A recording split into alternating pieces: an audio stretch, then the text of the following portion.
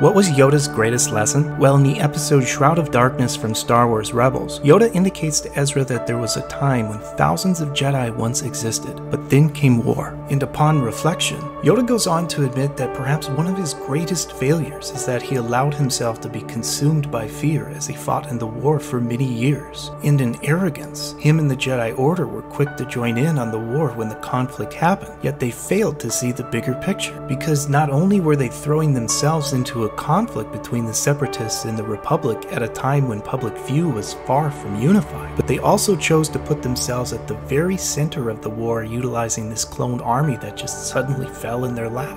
Probably because Yoda's spidey senses were going off about the danger to come, but because he allowed himself to be consumed by this fear of losing everything. It clouded his ability to identify the true nature of the threat that laid before him.